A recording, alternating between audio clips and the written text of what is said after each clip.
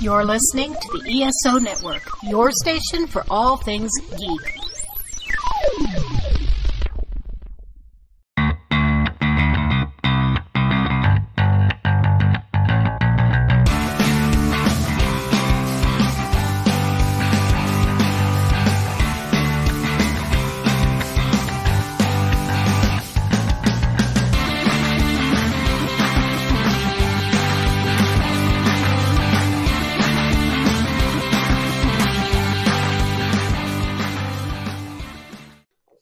Howdy, music lovers. Welcome to Modern Musicology. My name is Alan, and with me is Rob and Anthony. How are you boys doing tonight? We're good. How are you?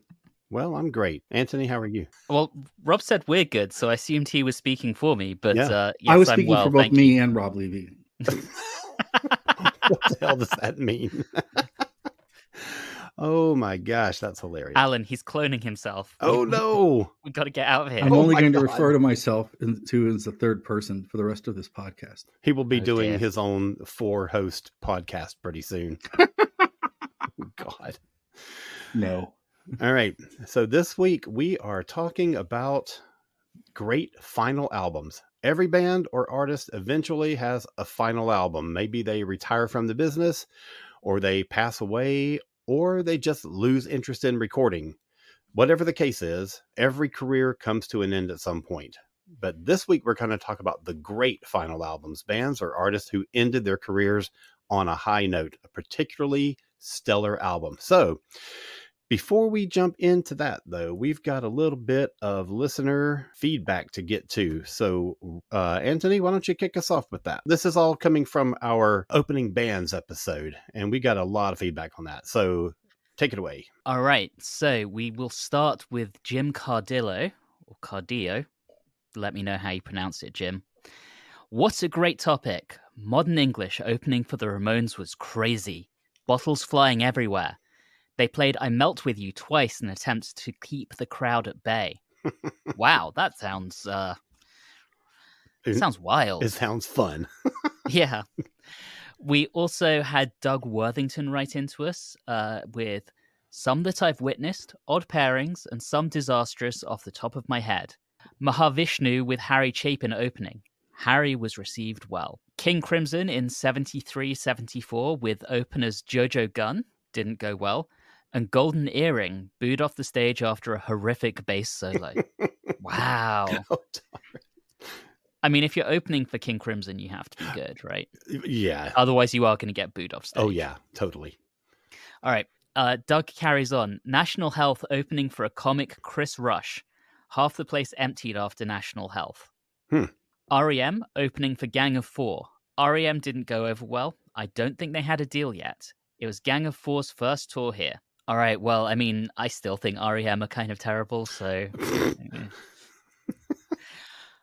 On the same bill, Flash, which is apparently a Yes spin-off, Dust, a heavy Brooklyn trio, Brewer and Shipley, David Bromberg, in that order. It was a free WNEW show in Prospect Park. Everyone was great. Cool. That sounds thank awesome. you, Doug. Those are some interesting shows. Absolutely. All right, Rob, who you got? Andrew Egan chimed in. Billy Squier opened for Queen. He was excellent live. And then we got a small encyclopedia entry from Robin Rossman. Thank you. I love opening bands. Be Your Own Pet opened for the Ravenettes and just blew the joint out. Best punk band of the early 21st century, and a shame they broke up just as they were beginning to get mainstream notice. Hooch bands have been great too. I saw Battle Hooch opening for either the Meat Puppets or Black Mountain and bought all 3 of their CDs. Both the Meat Puppets and Black Mountain shows were so good. I saw Moon Hooch, alto sax, bass, sax, drums, doing stuff I can barely comprehend, opened for They Might Be Giants. Got their CD too. I saw Grace and Tony open twice and loved them. Yes, I bought their CD. Oh, the Juliet Dagger opened for Shonen Knife. Leave Me Alone is still a favorite song of mine. I've seen both Crocus and Wendy O open for Motorhead. Wow. Yeah. The Wendy O one was a Christmas show at the Ritz. The Blow opening for I'm not sure who. I was really there to see The Blow, and my friend got sick before the headliner, so we didn't stick around.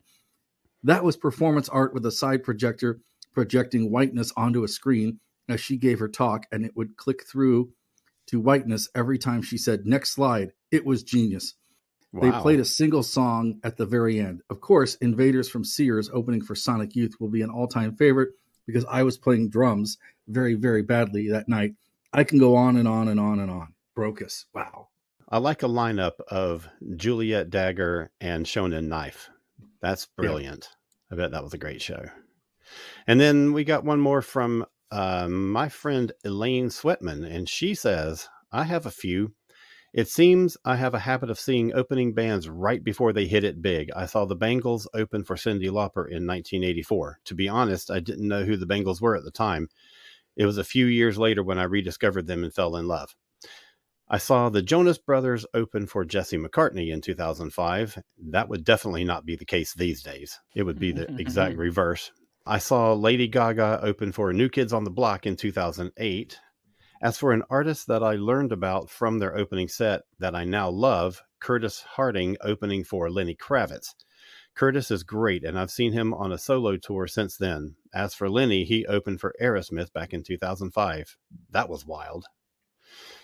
All right. Thank you all for writing in and sharing some of your opening band experiences with us. I love hearing people's concert stories. I just absolutely love it. All right.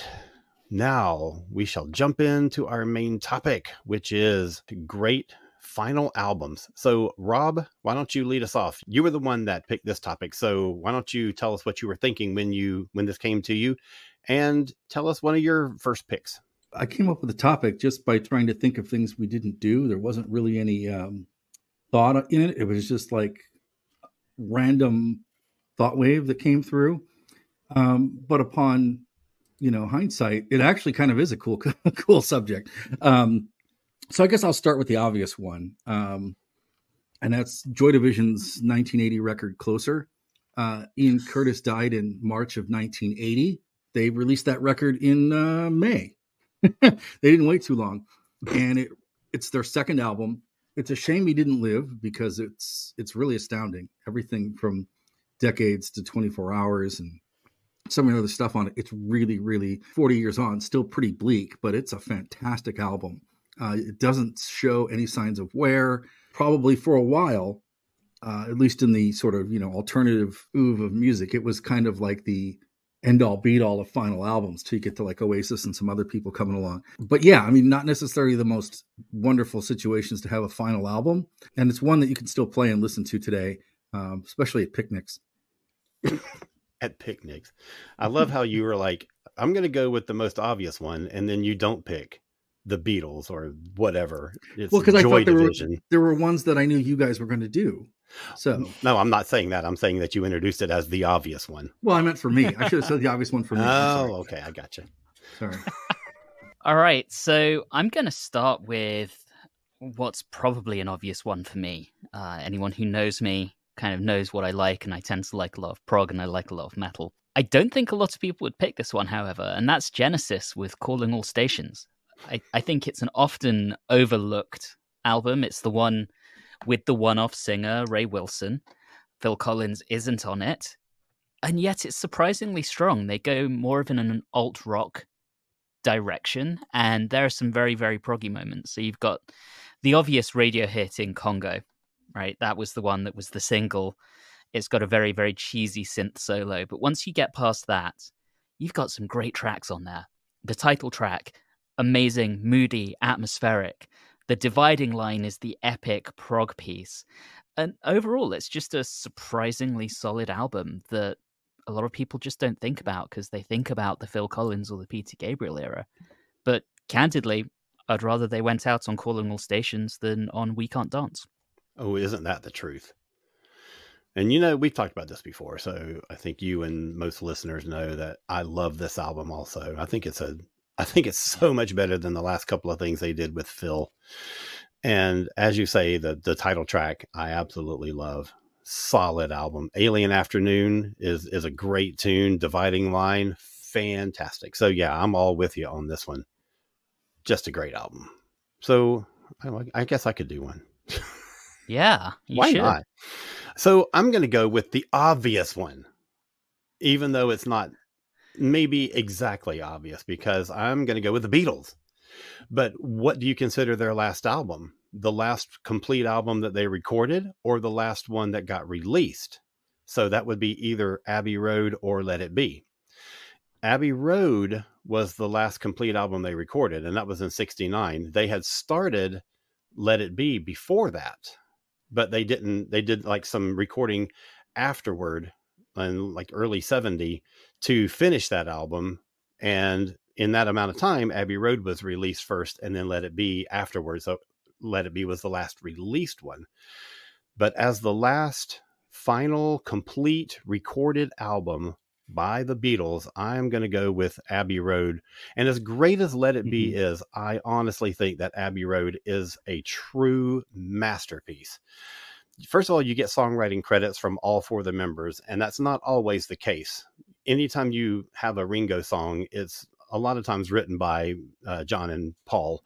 And in this case, okay, yes, it's Octopus's Garden, but it's a song that Ringo wrote for him. And I like it. It's not a great Beatles song, but I mean, it's fun and it suits his personality, you know. But then you get George Harrison, who comes in hot with the two greatest songs he ever wrote, and that's Something and Here Comes the Sun.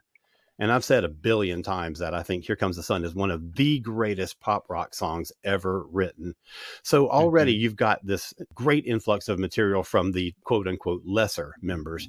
But then when you get to the rest of the album, you've got Come Together and Oh Darling, which is a great like blues rock kind of thing that Paul just shreds his voice on, and it's amazing.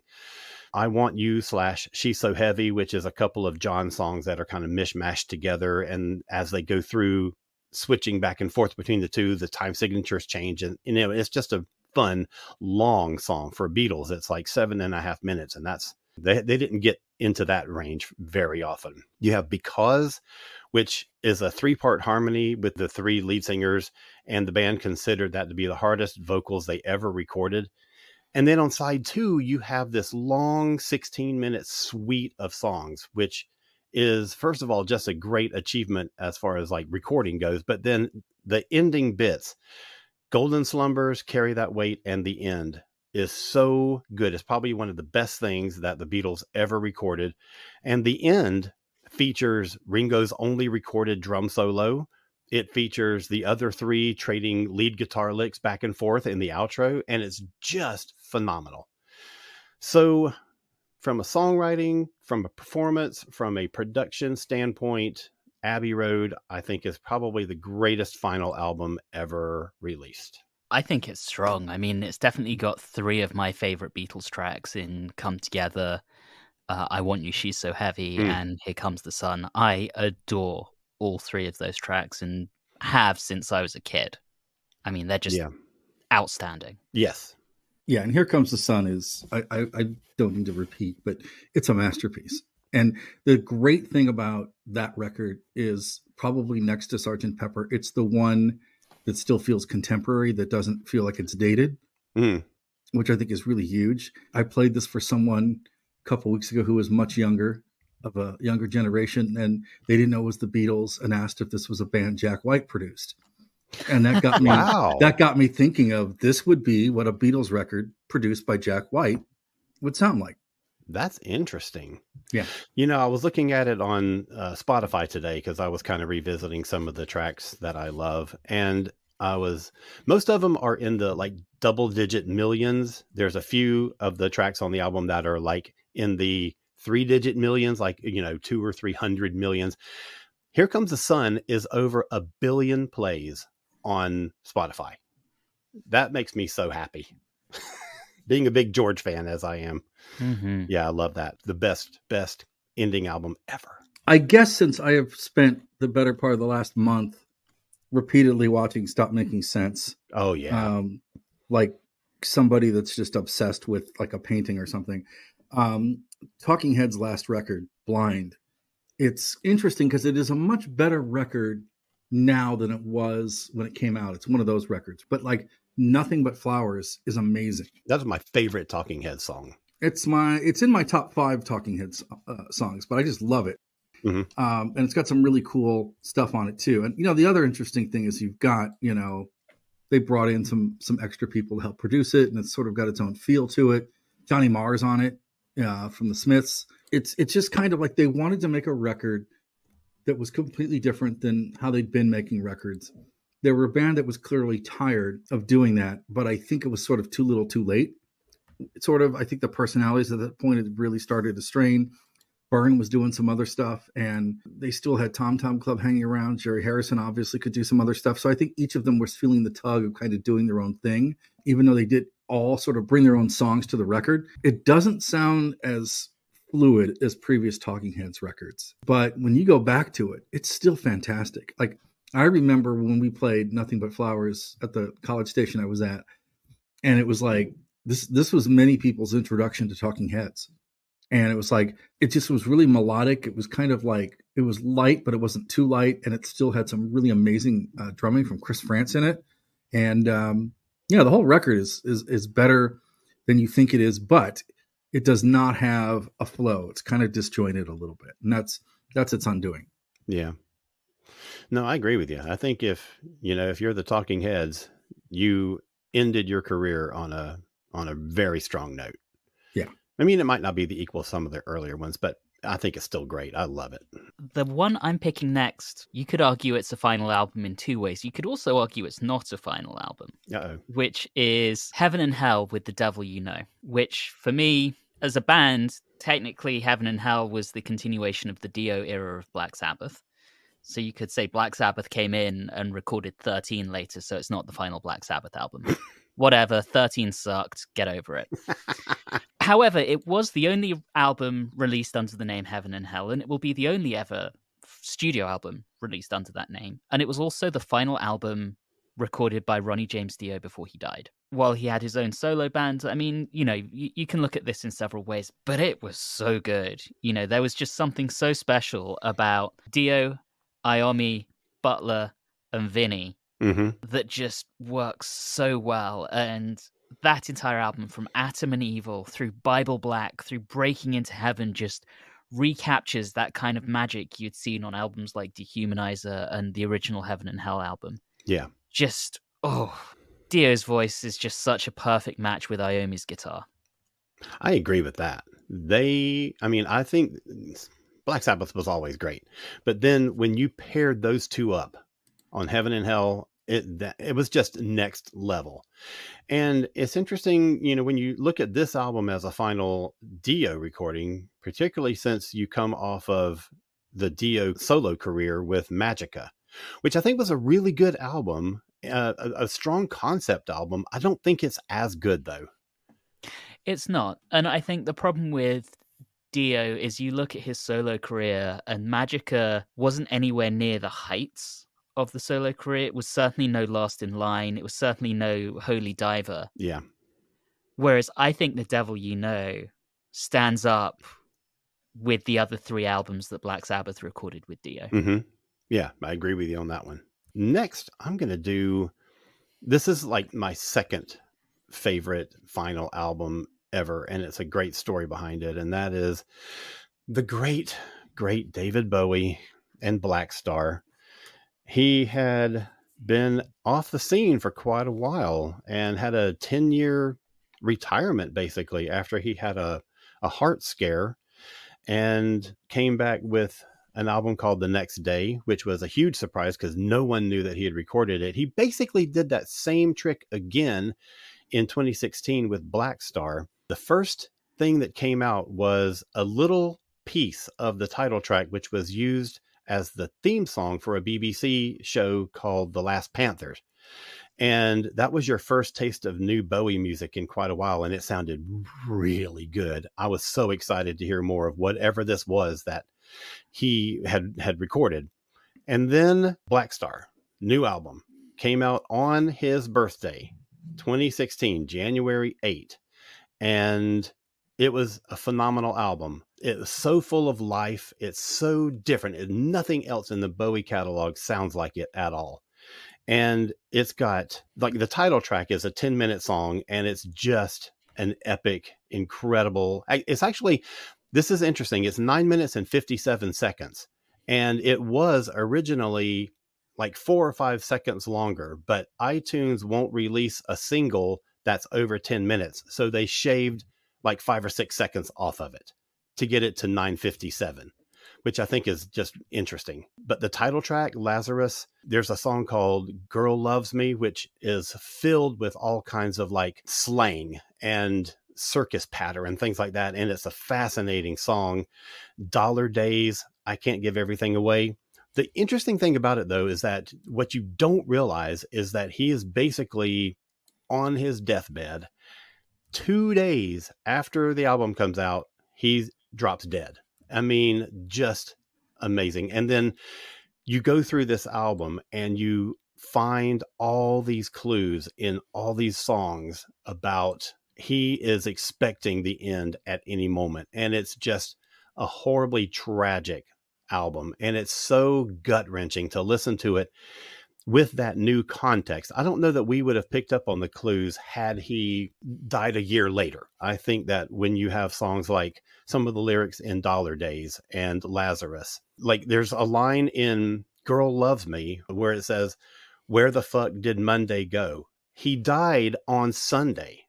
I mean, you can't predict that kind of thing, but it just adds to that level of mystery around that album is just intense to me. So plus it's just a great album. He could have gone out knowing that he was really wrapping up everything in his career, his life, everything. He could have gone out on a hugely commercial album that he knew people would love and it would sustain his reputation for the rest of time. But instead he goes for this weird avant-garde, jazz-inspired amalgam of an album, and it's just bizarre. And I think that's the most brilliant thing he could have possibly done. And I think that's the thing. Bowie was always very much an artist. So he went out with a piece of art. And I remember, Alan, the first time you and I went to see the Bowie tribute band, Jerome Newton, the band that fell to earth, over in Avondale Estates in Georgia. And they played Lazarus as one of the later tracks in the set list. I don't think there was a dry eye in the house by the end of that. I think we were all crying. That was just an amazing experience. And that was that show that they did. They label it From Brixton to Black Star, and they take a set list of songs and they play it in chronological order. So Lazarus is basically the last thing that you hear. It's the wrap up of the show. It's the wrap up of his career. It's the wrap up of his life. Holy smokes. Just a gut punch of a song. And then they came on and did 5 years as the encore. Right. It is a record of a man in complete control of his career, of his ending, of his narrative, everything. Yeah. You listen to it, it is absolutely, I think you used the word heart-wrenching, but it's just like, I heard it and I'm like, okay, there's something going on. There was some obvious theme or there was some backstory of why, but we didn't really know. When they sent out the digital, because the promos were digital for that, at least for us. And we didn't get it till 12:01 on release date. They did not drop that early to anybody. 12:01 is when the little download thing came. Yeah. Wow. And then press announcement to come. And the next press announcement we got was the one that everybody else got. But I'm curious to see what the press announcement was supposed to be. But the thing is like, it is just, even at the end, he's like, I'm going to change directions to give everybody what they don't expect. Even at the end. And it's just every time I think about Black Star, it's just, I shake my head because it's just like, it's astounding that it's even out into the world. And then the fact that it's out into the world and it is so prolific as it is, it's just an immense piece of work. Yeah. And I think there's an aggression to it. I think it's defiant. You know, I think that there is so much life in it. That's what just blows me away about it. Since, we're on this road of cheer and awesomeness, let's go with Amy Winehouse, Back to Black. Again, sort of the yang to David Bowie's yin, in that it's an artist that had so much potential, the ability to make like a huge impact and be prolific, and it all got squandered away and wasted, and we're left with, an empty bag, basically. Amy Winehouse had more talent in her finger than like a bunch of people today. She didn't need a vocoder, didn't need a lot of production stuff, just a naturally amazing voice, but in the parlance of a fellow music critic friend of mine, she just couldn't get her shit together. And just if someone would have gotten her straightened out and would have like gotten more out of it, it'd be amazing. But if you're gonna go, that's a great record to go out on, right? I know with Bowie, you talked about going out on a huge commercial record that seals your legacy. That's exactly what Amy Winehouse did. You know, she did have some really great production from Ronson on it, but at the end of the day, it's still her voice. So it's a terrible last record in terms of like what happened to her. But if you gotta go, that's like Bowie. That's a way to go.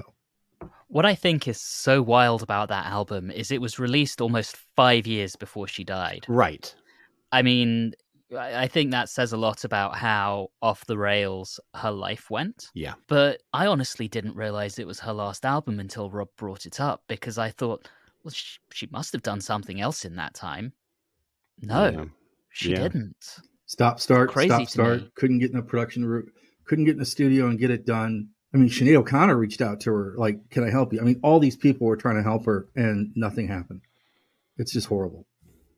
And I mean, you know, her career is basically 2 albums, but they're 2 really phenomenal albums. And when you go from Frank in 2003 to Back to Black in 2006, that's a huge jump stylistically and artistically. And then to not be able to get your shit together to do anything more beyond that, it's so tragic. Yeah. I'm going to be a little controversial again. It's me, of course. I can't imagine that. So many would not consider this a final album because this band has done something like 18 albums, and this is technically only album number 4. But they have come back and said they kind of wish they'd changed their name after this album. And that is Marillion with Clutching at Straws, which was the final album they did with Fish. And of course, after that, Steve Hogarth came in and they carried on with Season's End. But fundamentally, this is the end of a certain sound that they had. It's the end of an era with a vocalist. And this album, to me, is one that is just their crowning achievement. So many people would say the previous album, Misplaced Childhood. I prefer Clutching at Straws. It is a wonderful examination of the dangers of fame. Starting out with Hotel Hobbies, Warm Wet Circles, running right the way through to The Last Straw and Happy Ending. It's really a song to drink an entire bottle of Johnny Walker to. Cry multiple times as you get there at just the emotion. There are songs about broken homes. Sugar Mice is all about failure as a father and daddy taking a rain check. Slange Navarre, I mean, that really is the bottom of the whiskey bottle. White Russian doesn't quite fit. It's the only one that's kind of about a communist regime and not about the pitfalls of fame. But, you know, there's got to be an odd one out, but it's a great track. And that Warm Wet Circles, that time of the night, that little double set just gets me every time. Lump in the throat. Just the sheer emotion that Fish puts across in this album, it just sends shivers down my spine. It is outstanding. I'm a big fan of Incommunicado. Really? Yeah. I love that track. Interesting. I always felt like the true odd one out stylistically, because it's very kind of high energy and with widdly keyboards. But yes. Yeah, it definitely is. It's definitely the odd one. It doesn't quite fit. I mean, it's a good track, but it doesn't quite fit the sound of the album to me. I will say that I first heard that song in isolation of the album because I heard it on that sampler, I think. Oh yeah, I know. So then when I came to the album, that was the only one that I knew from it. And yes, everything else does sound very, very different from it. But that one, I didn't have the context when I first heard it. Everything else is very melancholic. Yeah. And that's very upbeat. Right. But such a good album. And I consider it to be a final album. The name carries on, but it's a different band that comes back with Season's End. All right, Alan, over to you. Okay. Well, I guess since we're sort of in the prog vein with Marillion, I'm going to stay proggy, and I'm going to go with an album that I don't think it was intended to be a final album. It just sort of worked out that way. And that is Rush with Clockwork Angels. And I was a huge Rush fan from early on. 2112, which was 76.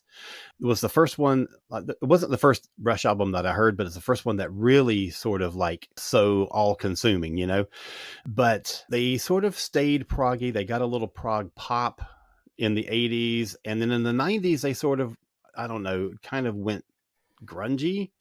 Not that they were actually ever grunge, but they dropped a lot of the prog influences, and they dropped all their keyboard use basically, and they just were a very different band. All the songs were 4 to 5 minutes long. There were no big changes of time signatures or anything like that, and it just didn't feel like, it just felt like any old rock band that just happened to be called Rush. And there was a lot of stuff in that time that I liked, but I never really liked any particular album all the way through the way that I did in the 70s and the 80s. So when Clockwork Angels came out in 2012, oh my God, that was such a huge, it wasn't really a return to form so much because, you know, this is Rush. They had a lot of different forms, but for me, it was the closest that they came to sort of grabbing that prog glory that they had in the 70s and 80s, where they have this, it's a concept album and it tells this complete story from start to finish. Unlike things like Hemispheres and 2112 and those things where it's like a suite of songs is the concept and the rest of the album is isolated tracks. This is one complete work from start to finish.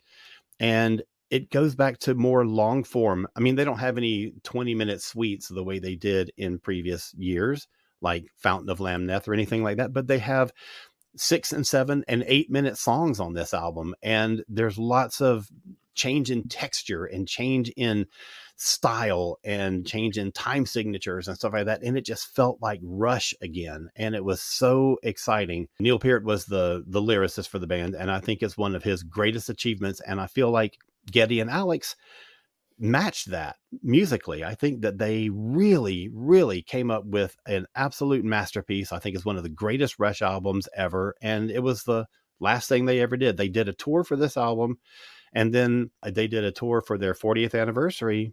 And that was it. That was the end of the Rush story. And that is so sad. And I listened to this album often enough, and it still sounds so fresh and new in my mind that it blows me away when I stop and think, this was 11 years ago. It just does not seem like it was that long ago. So that is mine, man. Clockwork Angels, one of the best Rush albums ever. So September the 28th of 1987 is an interesting day, because on that day, there's like 5 or 6 different records that came out. The Pixies released Trompe le Monde, and Depeche Mode released Music for the Masses.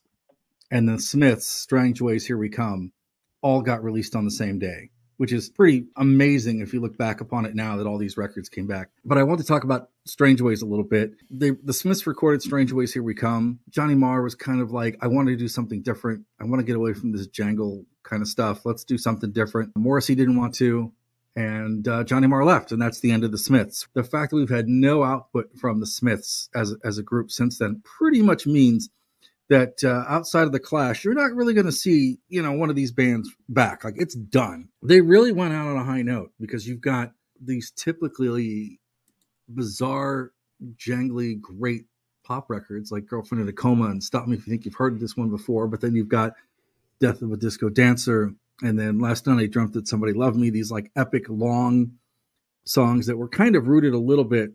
Johnny Marr says he had sort of the idea for them to sort of have their version of prog, and that it was just how long they were, how much they dragged out, and where they went. And they were doing some things with synths on these records. It's an interesting way to go out. You went out on a high note, and that was it. They made the album. They only got back together to do 2 B-sides, and then they were done.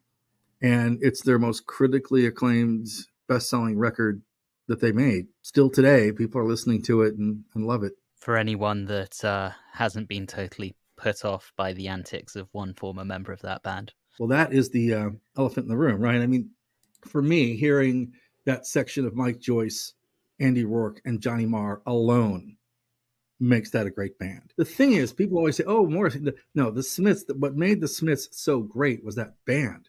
I mean, that unit behind him Mars a genius. You know, Andy Rourke was fantastic on bass, and Mike Joyce he's not a great drummer. He's not a bad drummer, but he's a really solid drummer who understood how to play with the people he played with. He did this later in the Buzzcocks. He worked around the framework he was given. And, you know, the fact that they made those records and those harmonies is what I remember about the Smiths records more than the lyrics, is I just remember the harmonies and what they did with that. And for me, it's, you know, that and the first two Morrissey singles, and then I'm mostly out, right? I'm pretty sure Girlfriend in a Coma is the first Smiths song I ever heard. Really? Yeah. And it was thanks to MTV. And I think my local radio played it some. And I really liked it. And I never really got into the Smiths after that. But I'm starting to now. Like I've talked about a few episodes back, I'm starting to invest in the Cure and the Smiths because I think it's really stupid that I never got into either one of those bands. And I'm missing a big chunk of my musical pop knowledge by not being into those bands. So I'm fixing that. Good for you. Thank Alan. you. Good for you. I should do the same, but I'm allergic to Morrissey. You should be. Right. All right. Next up is one that I think Alan and I are going to disagree on whether or not it is truly their last album. And I'm going to go with Queen's Innuendo. And I think Alan's going to come in with the other option after this. So I would consider Innuendo to be the final album simply because it was the one that was made with all four of them together.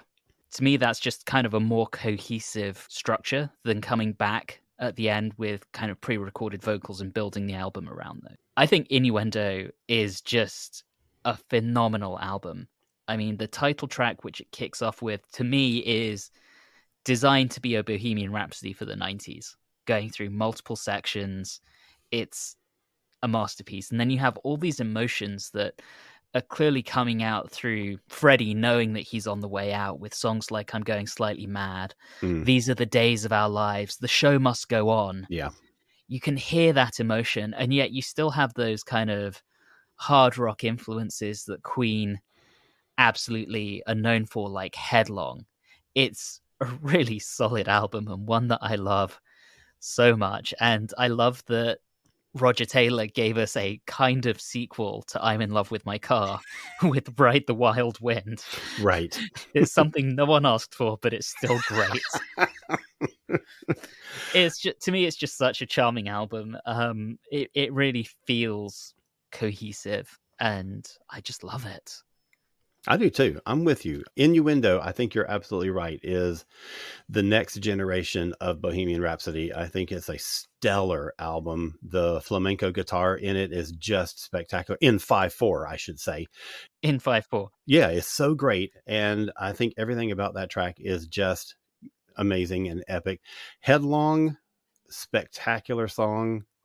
Ride the Wild Wind. I'm going to say, yeah, it's the drummer who wrote it and sang it. So I'm going to be all on board with it. But the rest of it is such a, like the Bowie album. I mean, it's a gut punch.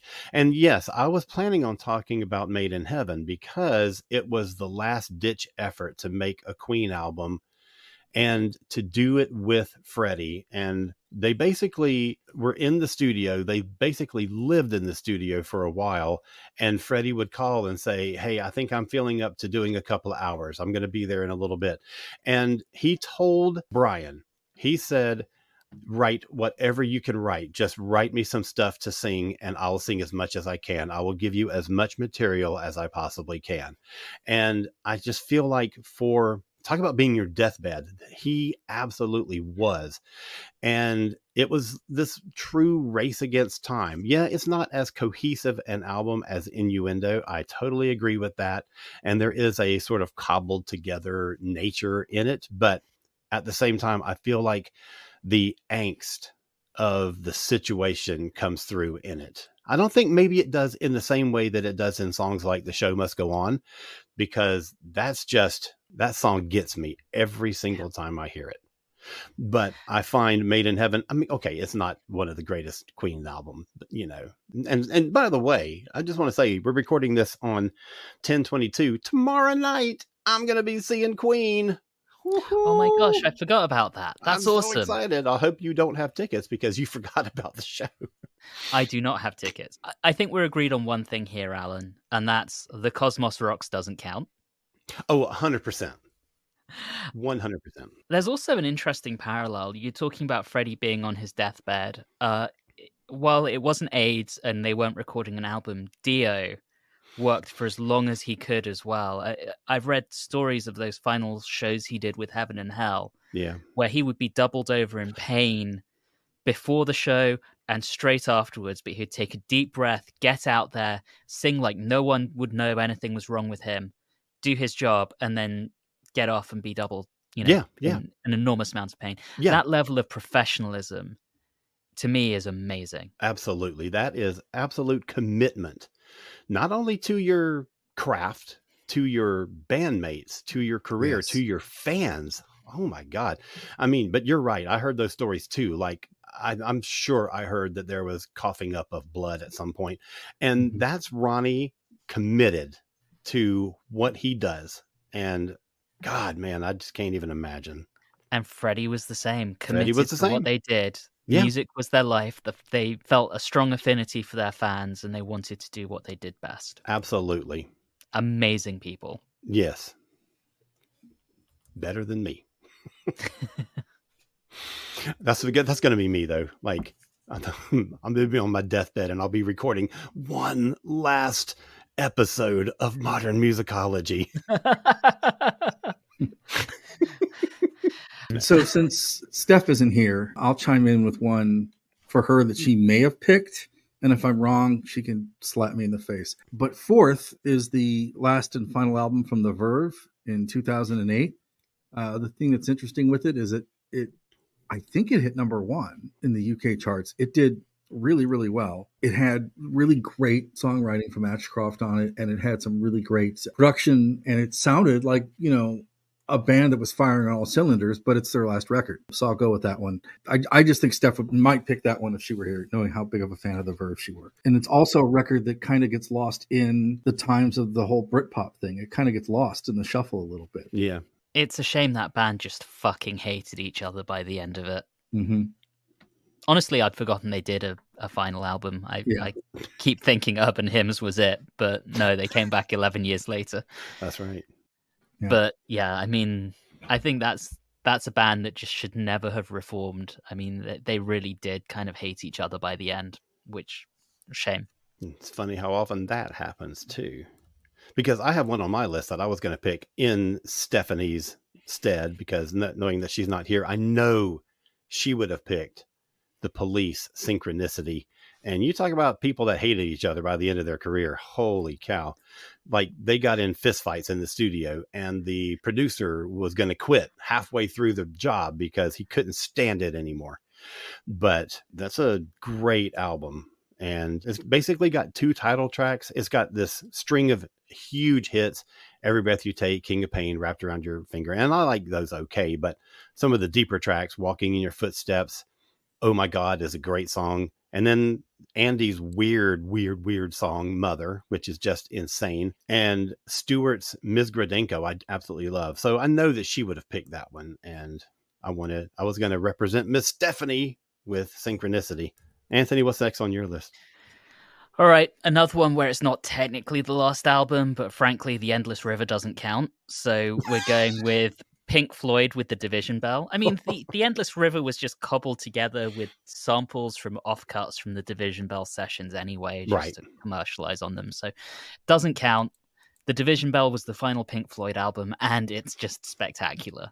I feel like a lot of people often put the post-Waters era of Pink Floyd down. Yeah. But I think if you're one of those people, give the Division Bell a chance. It's, so many elements of that just send shivers down my spine, whether it's the start with Cluster 1, What Do You Want From Me? Keep Talking, I think, is just spectacular and is just this wonderful piece that sums up my thoughts. Our biggest problems in society are because we don't talk to each other and we don't listen to each other anymore. And that was what Pink Floyd was saying in 1994. Yeah. And we're still seeing that however many years later it is, nearly 30 years later. Christ, I'm getting old. And then that final track, High Hopes. Oh, Yes. Shivers. Yes. Shivers. It's a great album. And then there was that whole nonsense thing around it with the Publius Enigma, which still fascinates me to this day. I really wish we'd found out what that was all about. I think that's just such an interesting concept, and I don't know if the band were ever truly clued into that, or if that was just the label. But either way, some guerrilla marketing there that I really enjoyed. Yeah. I just think that's a phenomenal album. I'm with you on that one. I would say more, please, but then you get the Endless River, and I'm good. Thanks. Right. We got more, please, and that's what we got.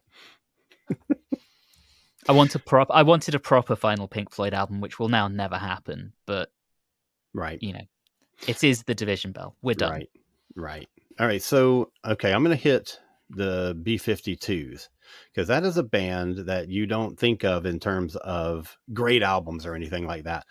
Even though a lot of their albums are really fun, solid records that hold together really well. The last album that they had done was 92, and that was good stuff.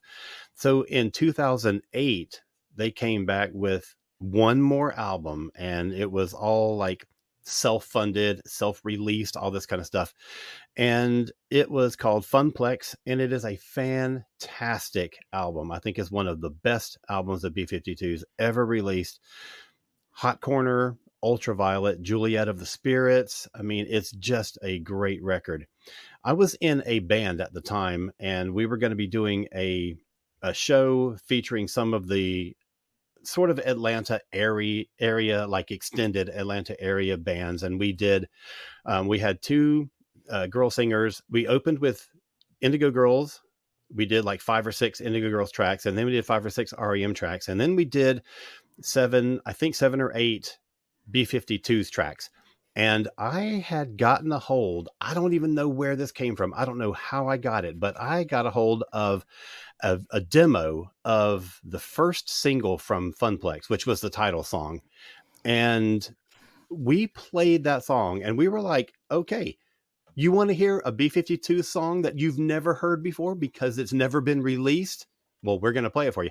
And it was the title song from the upcoming album. And man, it was very different in its demo form, and the copy that I got was horrible, and it was hard to understand what they were saying and all this kind of stuff. But we cobbled it together as well as we could, and we got to play a B-52 song before anybody else in the world had ever heard it before. But man, it's a great album. I absolutely, I think it's like in the upper echelon. It's like of their full catalog, there's 4 completely indispensable albums, and Funplex is one of those. I also would urge you, if you would like to go back to the vast archive of resource material from our podcast, you could listen to our interview with Tommy Stinson, Yes. Which leads me to this. It's Tommy Stinson adjacent. All Shook Down by The Replacements. Originally planned on being the very first Paul Westerberg solo album, but the label said, no, make it a Replacements album. So he got John Cale to be on it. He got Jeanette Napolitano from Concrete Blonde to be on it. They went through, this is where, if Steph were here, we would have half of the drummers amount of drummers that were on the Replacements record. They had 4 different drummers on that record. 4 drummers on All Shook Down. Hard to believe. At the same time? No. Then it would be a Paul Simon record. Right. The Replacements, they're all on it. They're just on it in various times and shades. And the band has been very coy. Even I think Tommy was, to a certain extent, when he talked about it with us, about who did what on the record. It's still not really known. It's just kind of written up as being a Replacements record. It is an okay way to go out. I mean, there are some hits on it and things, but it very much upon hindsight sort of does sound like a Paul Westerberg and his friends album, kind of. And it does sound like, if we ever did a podcast on like great last albums that never should have been made, that's kind of it. It just sounded like a band that clearly was just either filling out a deal or checking in, or just wasn't really invested, or just had lost it. Right. I know we talked about the Verve and how much they all hated each other, but that album, near the end, you could hear the animosity, I think, on some of the songs. And it's just very sad. The last one I've got, and again, there were some posthumous albums here, so you might not say that this was this artist's final album if you want to nitpick, but to give you a hint of where I'm going, this was this artist's 67th album. Holy cow. And that's Johnny Cash with American 4, The Man Comes Around. I was thinking about this earlier today, and yeah, good point. Now, more covers than original material, but man, those final recordings. That Nick Cave cover is amazing. Yeah, they hit hard. I mean, I know the big track from that was his cover of Nine Inch Nails' Hurt. Yeah. Which in itself, did you ever think you would hear Johnny Cash covering Trent Reznor? That sentence in itself is a little ridiculous. Did you ever think that Johnny Cash would even know who Nine Inch Nails is? I know. But there's something about that pair up that just is, oh man, it's just a stab in the heart. Yeah, and Ruben brought him the songs as lyrics before he brought them what they sounded like, which was probably very smart. Yeah. But that hits hard, that track. It still does. His cover of Personal Jesus. Yeah. I know, I might actually like that better than the original, and I love the original. Yeah. In My Life, amazing. Bridge Over Troubled Water. From start to finish, it's really touching. The song selection is great.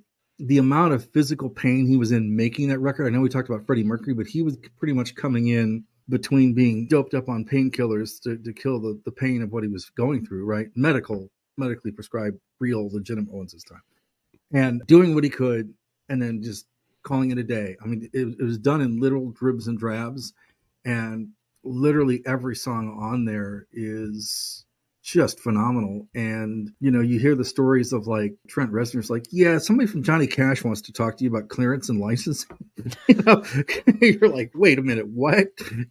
Nick Cave talks about like, he got a phone call from Johnny Cash saying, I really love your song. And he's like, okay, I'm done. Right. I don't need to do anything else ever again. Right. Yeah, really. Like everyone who had their song covered felt really privileged. And it was sort of a reciprocated love. It was him covering songs and making songs that touched a nerve with him that were done by other people. But at the same time, all these people who wrote these songs were like, you could feel the love going back to him. And it's a profound way to go because it's so emotionally layered. We talked about Black Star, where you're hearing a guy near the end, but this is somebody that's clearly at the end of their life looking back at what they did.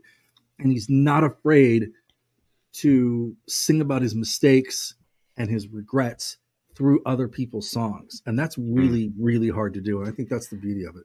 The thing I think's wild about it was he was only 71 when he died. My dad's 77. Yeah. To me, that's crazy. Until I read that earlier today when I was researching for this, I had thought he was 10 years older than that. I thought he was in his 80s. Time really disappears. But, I think it's an instance of June died 4 months before he did, and he just couldn't go on without her. That really was the final blow for him. But I'm glad we got that final recording, and then the very last recordings that he was making literally a month before he died on his posthumous albums. Just amazing artist, and what a way to go out. All right. Well, that sounds like a good place to cut it. We are going to be right back in 30 seconds, and we're going to do our picks of the week. So stick around. Hi, this is Jim Adams from Monster Attack, inviting you to join us every Monday night at 5 o'clock for an all-new episode of Monster Attack. For the last 7 years, we've been talking about these wonderful movies that we grew up with as monster kids. So join us every Monday at 5 p.m. right here on the ESO Network. All right, here we are. Picks of the week. It is that time. Who wants to kick it off? I nominate Rob. Okay, sounds good. Rob, hit it. Okay. I'm going to start with a book, because there's one thing that Alan and I need is more books on music, right? Boy, isn't that the truth? So Yeah.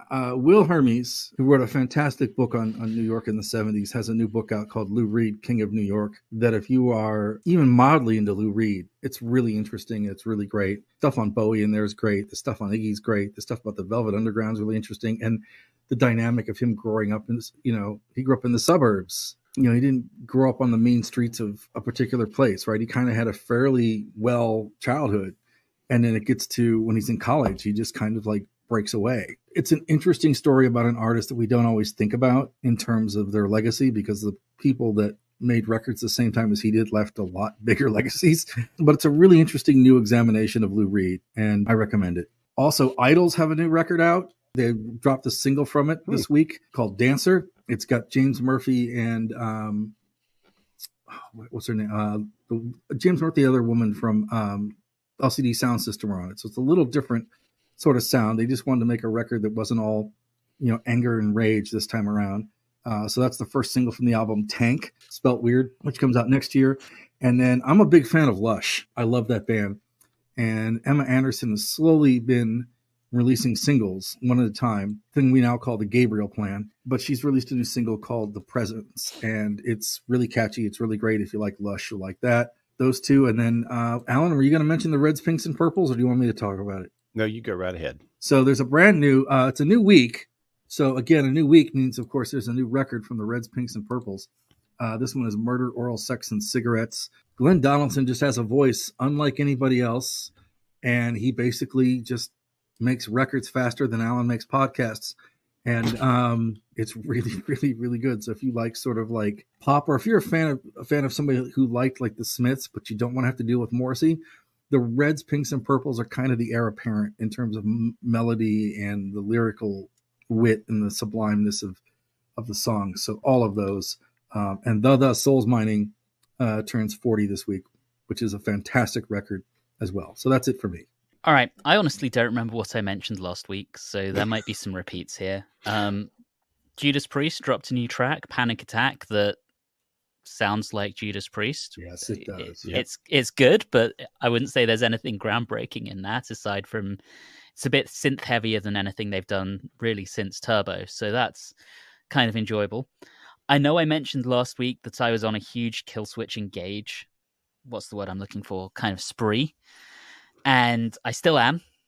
But that's led me to delve into some tracks that I'm not so familiar with. Previously, I'd really focused on certain albums, and I've been discovering some of the stuff I wasn't really listening to before. So what I love about Killswitch Engage is they're a pretty heavy band, but a lot of their tracks are very...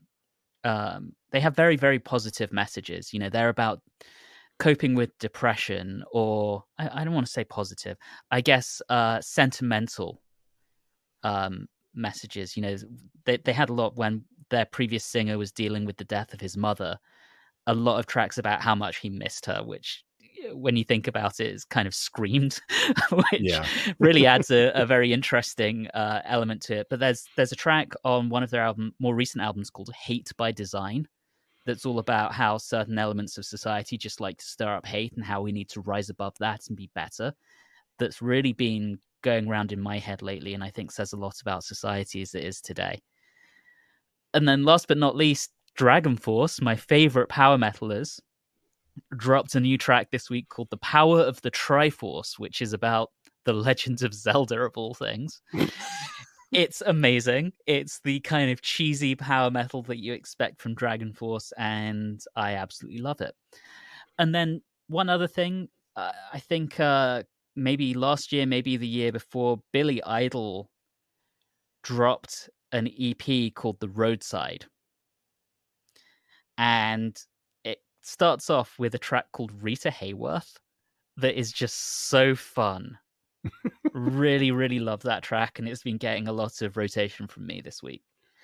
And on that note, Alan, I will hand over to you because you do not look like Rita Hayworth. Well, just a note for the listener when they hear this episode, when Anthony talks about things that he mentioned last week, we're recording out of order. So the ones that he mentioned, having talked about last week, you will hear next week. So, but I don't think there's any, I don't think you mentioned Dragon Force, so I don't think there's any crossover. So it'll all be new stuff. And I just don't really have anything this week. It was an off week for me. I have been so focused on work and some other stuff that I just haven't listened to as much. Now, the one thing that I did do was to comb through one of the streaming services. Which one was it? It was Canopy, the one that you can get free with your library card. If you have a card with a county that or state or whatever that subscribes to Canopy, you have access to it. And I just went through and put a whole crap ton of music documentaries on my watch list. So that is the fodder for future picks of the week, but I don't have anything for this week. Next week is our Halloween episode. So we are going to be talking about the band Ghost, which is one of Anthony's favorite bands. It's a band that Anthony introduced to me, and we have a very special guest that's going to be joining us to talk about that. And then 2 weeks from now, we will have, I believe, hopefully we'll have all four of the gang together, hopefully, and we're going to be talking about the great producers. So stick around for those episodes. We will see you very soon, and I want to leave you with this. And in the end, the love you take is equal to the love you make. Keep rocking on. We'll see you next time. This has been a broadcast of the ESO Network. Be part of the crew and help support our shows by donating to our ESO Patreon or by shopping at the TeePublic store, which can all be found at www.esonetwork.com. The ESO Network, your station for all things geek.